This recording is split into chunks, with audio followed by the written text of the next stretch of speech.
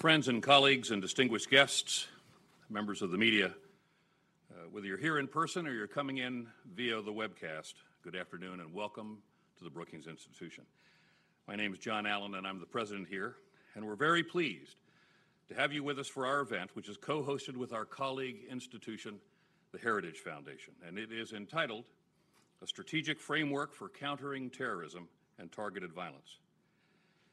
As the name suggests, we're hosting today the release of the U.S. Department of Homeland Security's new Counter-terrorism Strategic Framework, as well as hosting our honored guest, the Acting Secretary of Homeland Security, Kevin McAleenan.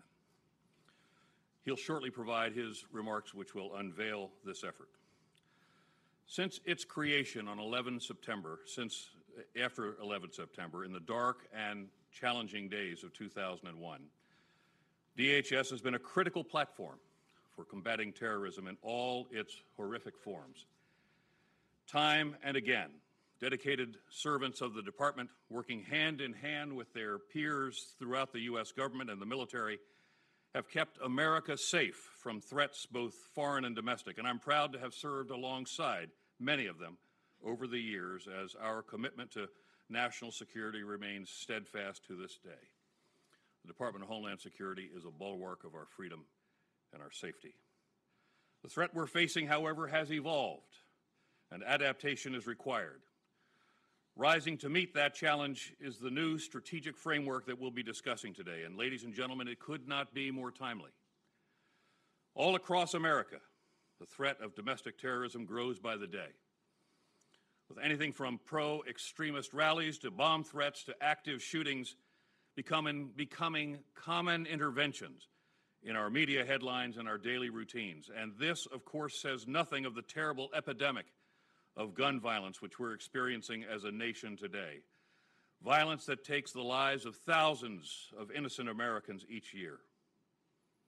What's more, racially and ethnically motivated violence, in particular that inspired by white supremacists, the sources of this violence are antithetical to our shared and cherished values. This scourge is also on the rise. This reality has driven a wedge into already strained political, socioeconomic, racial, ethnic, and religious divides, and has made our nation less fundamentally safe, less prosperous, and ultimately less free. The threat is clear, and it is real. And thankfully, finding ways to combat all forms of terrorism and targeted violence is central to why we're gathered here today. This strategic framework, on which the Secretary will comment briefly, is a product of the tireless work of DHS's colleagues and often was the result of consulting with a variety of outside experts as well to develop and hone the details. And some of those experts were our very own from Brookings and the Heritage Foundation. It's a serious document with serious goals and objectives and actions, and well worth our time to read and to consider in detail. But let me also be clear in saying that it took vision to conceptualize and to develop this document, and I commend the department, and in particular, the Acting Secretary, for taking a stand on these issues which grow with seriousness every single day. So we've got a lot to do this afternoon. The Acting Secretary will soon come to the stage and provide some remarks about the framework. And once he's concluded, I'll join him for a very brief one-on-one conversation here on the stage. And to help facilitate your questions following the Secretary's remarks, we'll be passing out note cards, which our staff will collect and will produce for me on the stage. It's a very short timeline, ladies and gentlemen. I want you to recognize that our ability to take questions from the audience may be constrained by that timeline. As you fill out the cards, I'd ask you to put the name and the organization on the top and a question as opposed to something else, and please write legibly. Once we've concluded, the Acting Secretary will depart, and then we'll transition to a featured panel of very distinguished experts. Susan Hennessy, our senior fellow at Brookings and executive editor of the Lawfare, will moderate the panel. Jim Carafano, who is Vice President and E.W. Richardson Fellow of the Heritage Foundation, will be joining us. Seamus Hughes, the Deputy Director of the Program of Extremism at George Washington University's Center for Cyber and Homeland Security, George Salim, Senior Vice President of Programs of the Anti-Defamation League, and Chad Wolf, the senior official performing the duties of the Undersecretary and Assistant Secretary for Homeland Security for Strategy, Plans, Analysis, and Risk. It is quite a lineup, and they're going to discuss amongst themselves with Susan moderating for about 45 minutes using the same note card system as I had described before. So with that, ladies and gentlemen, please join me in welcoming Acting Secretary McAleenan to the stage.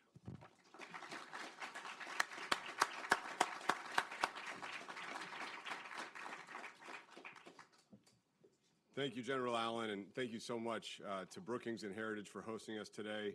I really appreciate, Dr. Carafano, your participation in the event as well. It's an honor to be among such an impressive group of academics, public servants, and experts to lay out the Department of Homeland Security's new strategic framework for countering the evolving terrorism and targeted violence threats that we face today. Our department was created in the wake of the devastating 9/11 attacks, charged with coordinating and unifying the nation's homeland security efforts. And our mission is multidimensional, built on the 5 pillars of prevention, protection, mitigation, response, and recovery. The origin story of the department is a key element of our nation's response to the September 11th attacks, and our founding was intended to improve the ability to defend against foreign terrorist organizations seeking to harm the American people. The Al-Qaeda organization, first and foremost, loomed for years after the 9/11 attacks as the Homeland's most significant terrorism concern. Then, as now, our first priority was and is to defend the country against terrorism, to ensure that no terrorist has access to the Homeland or can exploit our trade, travel, or immigration systems. This is the Department of Homeland Security's core charge. And as President Bush put it at the National Cathedral just 3 days after 9/11, the commitment of our fathers is now the calling of our time. I put that quote above my cubicle in November 2001 in the nascent Office of Anti-Terrorism in the former U.S. Customs Service as a reminder of our purpose while we worked to advance a compelling and new priority mission. It is a DHS calling that has been heeded by thousands and a mission that has been maintained with success for nearly 2 decades. It is who we are. As a department, we are aware that the threats to the Homeland continue to evolve. Today, they have evolved beyond those foreign terrorist organizations to include emerging challenges with domestic terrorism and targeted violence here at home. Targeted violence refers to any incident of violence that implicates Homeland Security in which an attacker selects a particular target prior to the violent attack. We continue to see violent acts inspired by hateful ideologies across our nation. On April 27th of this year, a gunman opened fire at the Shabbat of Poway Synagogue in Poway, California, killing 1 and injuring 3 others. The anti-Semitism that motivated him was ignorant and cowardly, and this attack was just one in a string of acts of targeted violence our nation has recently seen. That was my 3rd week as acting secretary, and the department mobilized quickly to respond. We had recently commissioned the Office of Targeted Violence and Terrorism Prevention to galvanize and integrate our diverse efforts to secure the nation and to help prepare communities all across the country, building off previous department efforts to address all forms of targeted violence that threaten our homeland, regardless of the ideologies or lack thereof animating them. As this office began coordinating prevention efforts across our broad department, it became apparent that we had more work to do. Given the events globally, in Christchurch, New Zealand, and closer to home at the gathering of multiple congregations at the Tree of Life Synagogue in Pittsburgh, as well as the burnings of African-American churches in Louisiana in March and April, I requested a new subcommittee of our Homeland Security Advisory Council, co-chaired by General Allen and Paul Goldenberg, to explore how we could improve our efforts to secure faith-based organizations against targeted violence and domestic terrorism. And we began developing a strategic framework that would build on our success in the struggle against foreign terrorist organizations and incorporate lessons learned from those successes to develop an approach to address the evolving threats of today. As we are in the middle of these efforts, our nation was struck again, this time twice in the same weekend, in El Paso, Texas, and Dayton, Ohio. With over 4,000 DHS professionals, agents and officers and their families living in El Paso, this attack hit very close to home for us. 6 family members of DHS employees were killed, and 1 DHS professional was shopping in the Walmart at the time of the attack, and due to her training, was able to render life-saving aid to one of the victims. That attacker sought to kill Hispanics, and his online manifesto was rife with references to multiple hate-based ideologies. The majority of our El Paso team working to protect our nation, uphold the rule of law, and care for vulnerable migrants arriving at our border is Hispanic. These professionals are American patriots who work every day to protect what our nation of immigrants is all about. So we stood together alongside leaders from El Paso, the state of Texas, and Mexico, and addressed this attack with moral clarity. We said it was hate. We said it was domestic terrorism, that it had no place in our society, and it reinforced our confidence in the focus of our strategy we have been developing for several months. As the President put it, in one voice, our nation must condemn racism, bigotry, and white supremacy. These sinister ideologies must be defeated. Our department recognizes clearly and unambiguously that today's terrorism and targeted violence threats stem both from enemies, foreign and domestic, or multiple ideologies, or in some cases, none at all. Some of the most serious threats we continue to confront today have been part of the department's focus since its inception, like the ongoing threat from forced terrorist organizations. In coordination with our partners at the Department of Defense and across the intelligence community, the Department of Homeland Security has defended against the foreign terrorist threat for nearly 2 decades. We have developed sophisticated methods to target this threat, including a defense-in-depth approach to our homeland security. This posture pushes our borders outward, extends our zone of security, and ensures that we are aware of the movement of illicit actors long before they attempt to enter the United States. And as a result, we've been very successful at denying terrorists entry to the U.S. or through our travel systems. Today, the large majority of our encounters with foreign known or suspected terrorists occur well beyond our borders, and we coordinate with international partners to take operational actions. But foreign terrorist organizations and radical Islamic terrorists continue to plot against the United States. Continued vigilance and enhancement of our department's efforts to thwart them is crucial. ISIS and al-Qaeda remain the 2 most pressing radical Islamic terrorist threats to the homeland, through their potential to direct plots and also to inspire homegrown violent extremism in their name. Homegrown violent extremists have conducted 8 lethal terrorist attacks in the United States since 2014, claiming 83 lives. One demographic from the conflict in Syria and Iraq represents a critical concern for the United States and much of the world: foreign fighters. The Syria conflict attracted some 40,000 individuals from foreign countries as combatants. While many died on the battlefield, thousands have left the region, returning to their home countries, or often going to remote parts of the world where they can more easily plan or facilitate continued terrorist attacks. As the primary federal agency responsible for travel intelligence against all threats, it is critical that the department understand who these actors are, prevent them from entering the United States and our partner nations, and protect our trade and immigration systems from their exploitation. We will continue to extend our reach beyond U.S. borders to detect these threats, improve our vetting capabilities, and to disrupt any illicit trade activity that funds terrorism, and improve and adapt our screening capabilities, among other efforts. However, the overall terrorism and targeted violence threat has evolved. Not only do we face serious threats from a greater number of disparate actors than at any time since 9/11, but we also see these actors exploiting modern communications and emerging technologies, including, for example, everything from social media to hacking activity to unmanned aircraft systems, to facilitate, plan, and execute their attacks.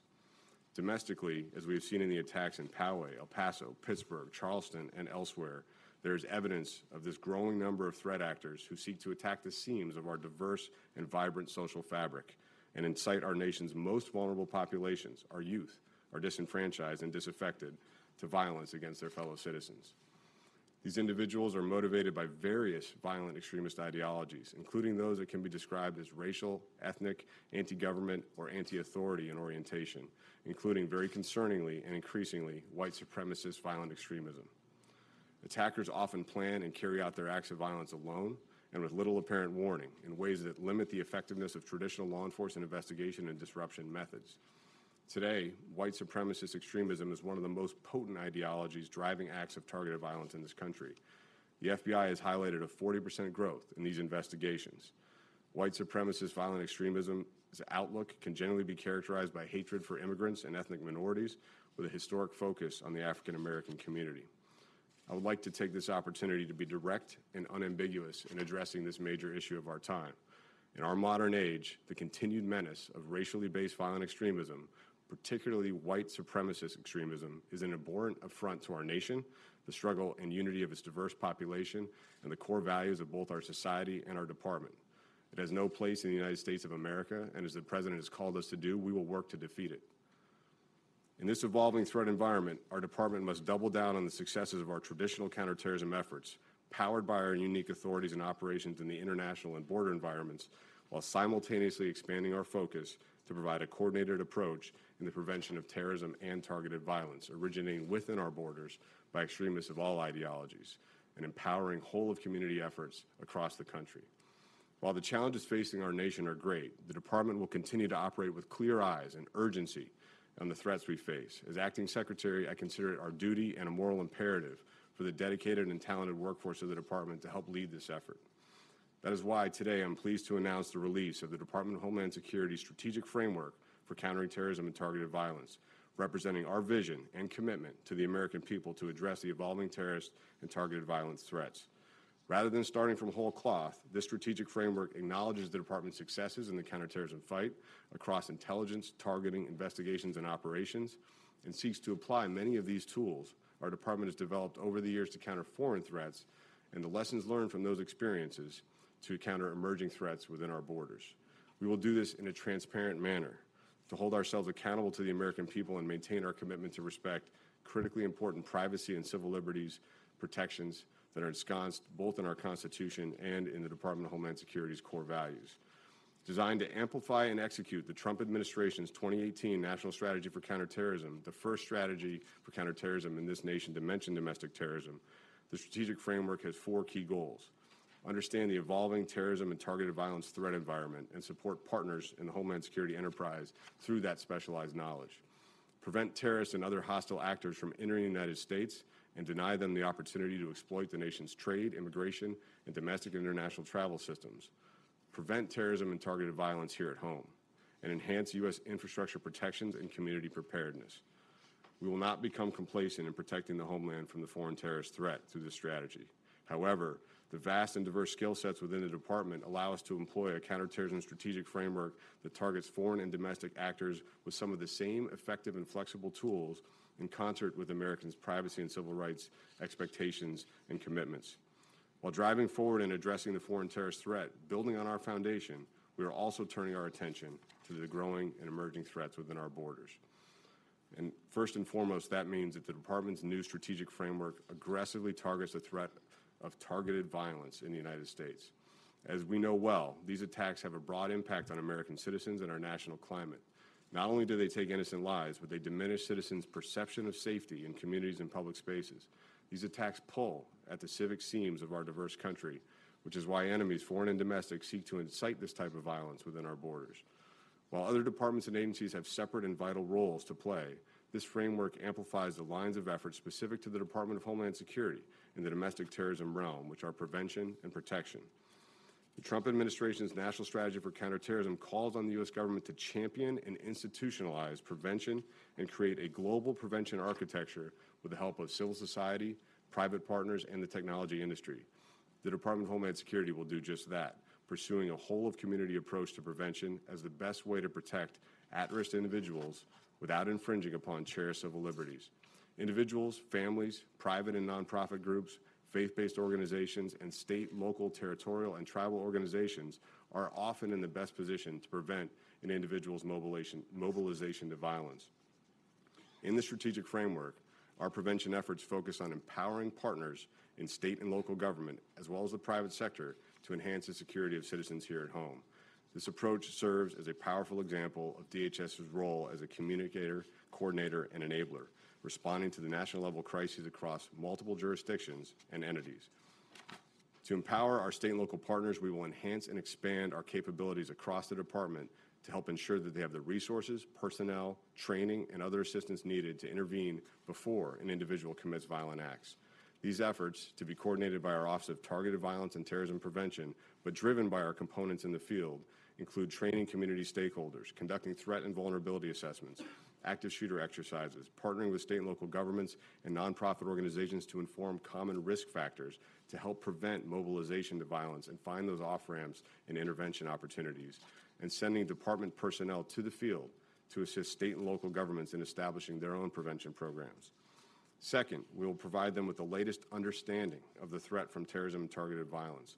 The strategic framework introduces an annual State of the Homeland Threat Assessment that will provide current analysis and data on the state of the threat that the Homeland confronts, helping to inform all levels of government and the broader public.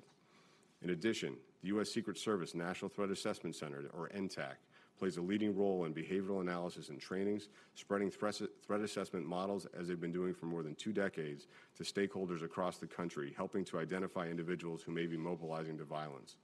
In their latest analytic report, Mass Attacks in Public Spaces, NTAC found that the vast majority of cases of mass attacks and targeted violence studied in 2018, families, friends, or bystanders had raised concerns about violent actors prior to them committing violence, providing an opportunity for intervention if we take a whole-of-community effort and provide the tools to state and locals that they need. We will also counter terrorist and violent extremist influence online by engaging our partners in the private sector.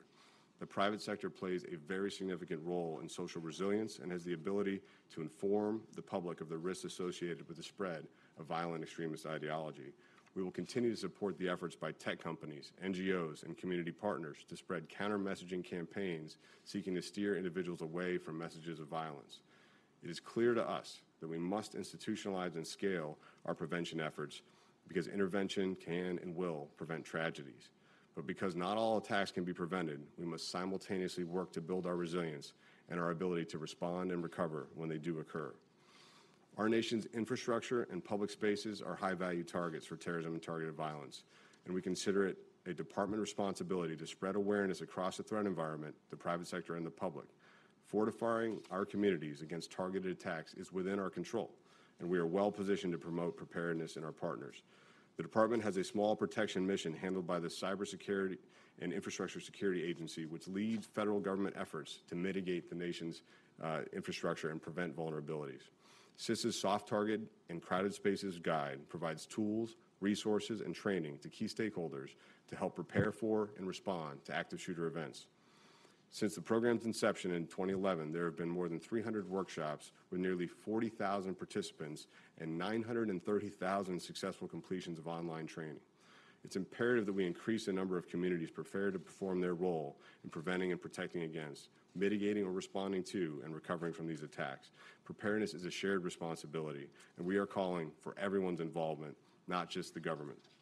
Recent studies and lessons learned from our foreign partners show us that prevention protection tools work, and the first national-level strategic framework to apply these tools to both terrorism and targeted violence simultaneously is what we're offering today.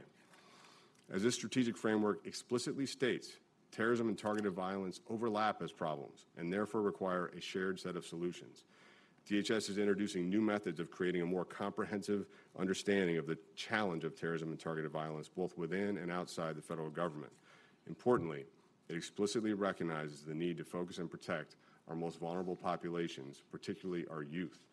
And as our department is always forward-looking, the strategic framework is designed to assess DHS's past and provide a guidepost to its future. It intentionally focuses on how emerging technology can exacerbate these threats, but also how technology can help provide solutions to counter them. The strategic framework is our formal recognition of the emerging threat of targeted violence in the United States. It makes clear that our whole of department is committed to addressing that threat, just as we are committed to addressing the threat posed by foreign terrorist organizations. At the same time, we intend for this framework to articulate a vision for how our nation will respond to the evolving threats we face. Our department has dedicated operators and personnel, some of whom in the audience, who will play a critical role in implementing the strategic framework with vigilance and integrity. But we will only be successful with an extensive whole-of-government approach and collaboration, dedicated resourcing from Congress, and the commitment of the American public. DHS will follow our strategic framework with a public action plan, explaining to the American people in greater detail how we intend to accomplish our goals. So I'll close with this. I've been with the Department of Homeland Security since its inception, joining a predecessor agency after 9/11. I have participated directly in the development of our efforts to prevent terrorists from accessing the homeland, along with U.S. Customs and Border Protection and interagency colleagues, and I'm well acquainted with the foreign terrorist threats to our homeland. At the same time, I have watched this threat evolve to what it is today, with targeted violence and domestic terrorism, unfortunately, taking increasing prominence. That's why I'm convinced that this expanded and balanced approach is necessary. We at DHS have committed our resources to addressing this threat. That time is now to take additional steps, and there's already significant work underway. We look forward to collaboration and feedback from diverse stakeholders, including our outstanding panel, which you'll hear from shortly, to enhance our action and implementation. And I thank you for your time and attention today.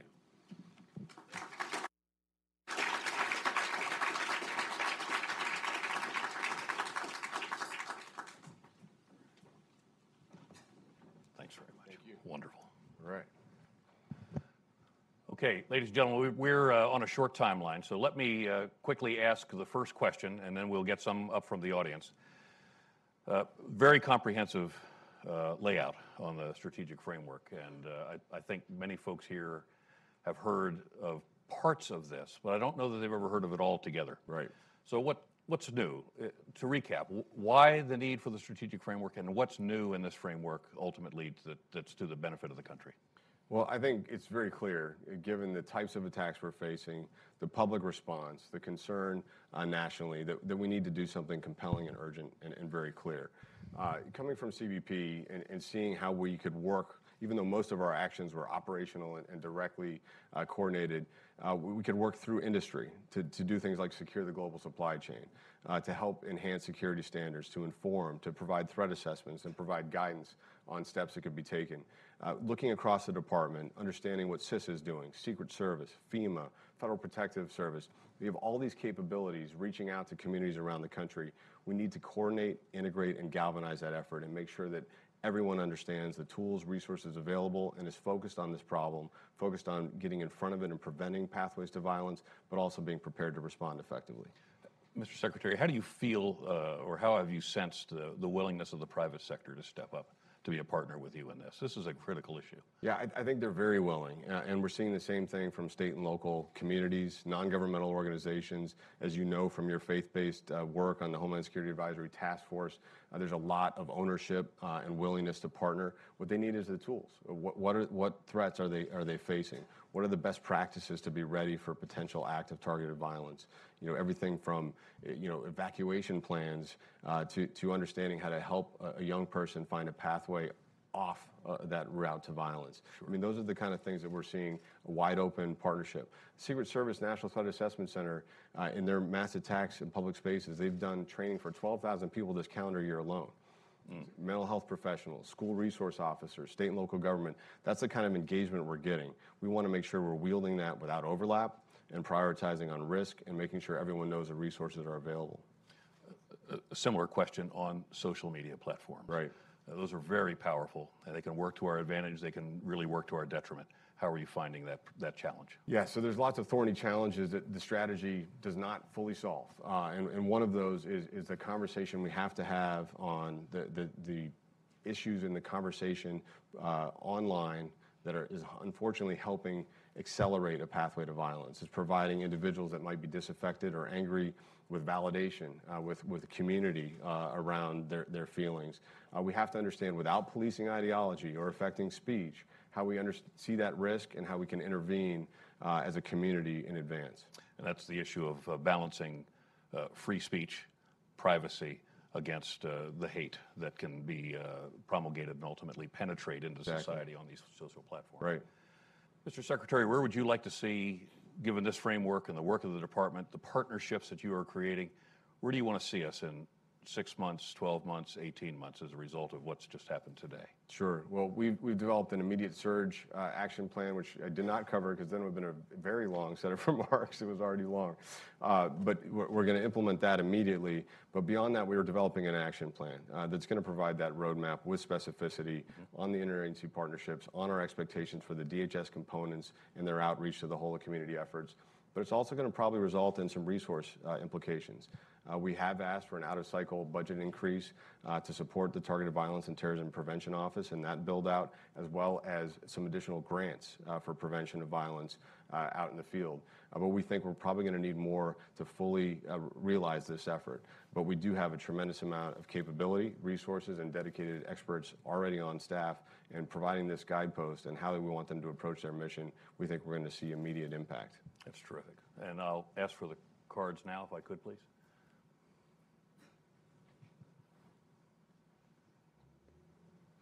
Thank you very much.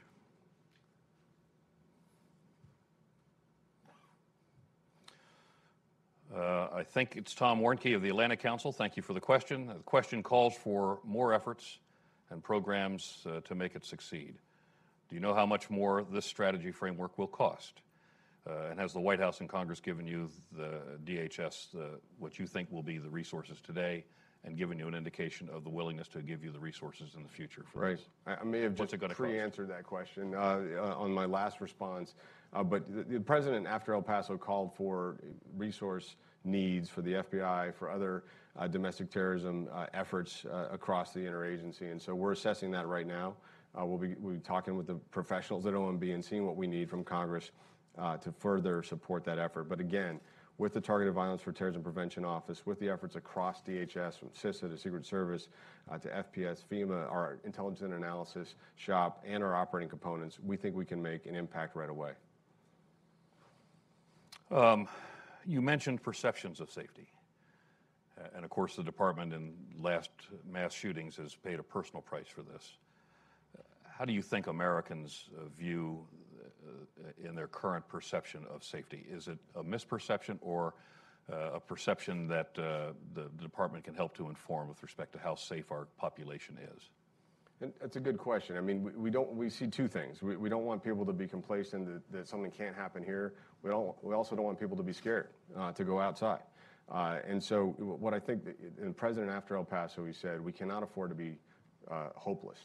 We can't afford to sit pat on our laurels. We have to take action.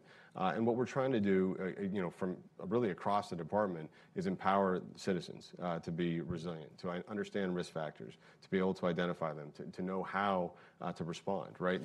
All interventions are not created equal. That's right. Some require a law enforcement intervention, some are more of a conversation, some are a mental health or a family support effort that's required. So we want to provide people the awareness and the tools really in that whole of community effort. I mean, it's consistent across our counterterrorism mission, targeted violence, but it's also what we're trying to do with cyber and on foreign influence. And there is an important statement on resilience against foreign influence in this strategy as well. I want to thank you for the very clear public statement on white supremacists, white supremacy, its hateful ideology. That is something all Americans need to hear about all the time, because we're all victims of it, right? Regardless of our origins. We're all victims of it, and I want to thank you for that. And the more our country commits to that, the safer we will be in the end. You talked about, in the context of foreign influence and foreign terrorism, that the department has pushed its borders out. The country has pushed its borders out. Could you talk to us a little bit about the partnerships that you see overseas? What form does that take? I don't know necessarily that America is well informed on that. We're safe, right, in many respects because of that. What does that really mean? Sure. I mean, that's been really a multi-decade effort across the interagency. UN Security Council supports continued improvement in this area with the Resolution 2396. But DHS and really CBP has been at the forefront of creating this capacity internationally. These are things like creating the ability to create a watch list, to analyze passenger manifests, to identify known threats, to collect biometrics and create these interdictions, and really have a shared visibility of potential movement of security or threat actors and be able to coordinate on operational action. So it's something that we've been working closely with the Europeans for years. They've taken a number of significant steps, both in their law and in their operationalization of it over the last 5 years. We have a very good network in the Western Hemisphere working on identifying threats heading toward our border, especially from outside the hemisphere, and we're going to continue to build on that capacity. It's called for explicitly in the strategy. Again, this is not a shift of DHS focus entirely. It's a balancing of DHS focus and really trying to build on the outstanding capabilities, techniques, and international partnerships we've already developed. And those are essential. They really do keep the border distant from our shores. That's really important. One more question.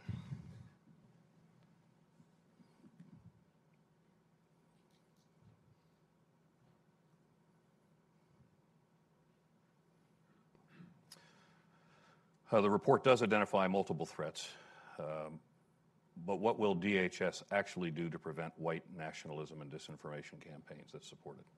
Are you forming any task forces or specific organizations within the context of your ability to answer that will be focused on that threat and that challenge? Right. So a couple different answers. First, I want to emphasize the Department of Justice and the FBI remain the primary investigative entity for domestic terrorism. DHS supports them extensively as the largest provider of agents and intel analysts to the Joint Terrorism Task Forces all around the country. So I think that's the first part of that answer. But specifically, and again, the action plan is going to lay all of this out. What steps are we going to take? One is the engagement with the private sector. Again, not policing ideology, right. But the private sector has the ability, as Cloudflare did in the immediate aftermath of the El Paso attack, to make a decision to not support a website that's become a cesspool of hate. For instance, that's the kind of decision making we want to see out there in the private sector. The task force that you're working on. How do we prevent and protect violence against faith-based organizations and houses of worship? That has a direct correlation with getting out in front of a white supremacist extremist attack. So we're going to take a lot of specific steps through this strategy. One I want to highlight in particular is the State of the Homeland Threat Assessment. Our Intelligence and Analysis Directorate has dramatically increased their reporting on domestic terrorism, 150% increase last year, and a lot of those finished intelligence and tactical reports have involved white supremacist extremism.